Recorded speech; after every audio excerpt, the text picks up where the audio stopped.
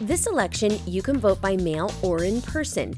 If you choose to vote with a mail-in ballot, it's important to follow 4 easy steps. Use a black or blue ink pen to fill in the oval next to the candidate of your choice.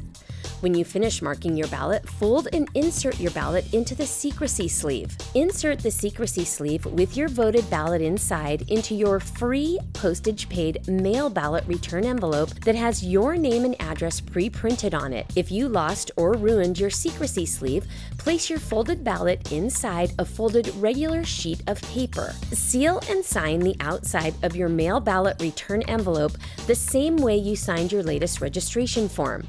Your signature on that envelope will be checked against your signature in our records.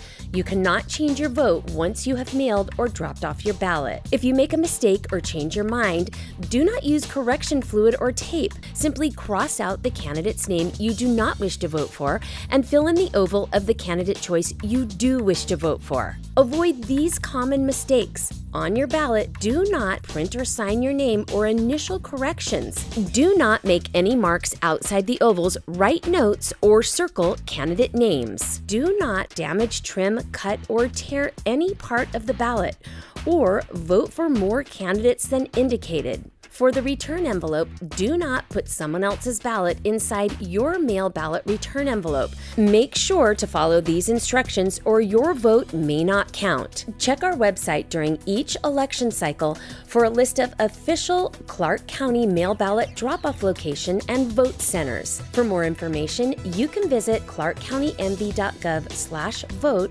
or call 702-455-VOTE.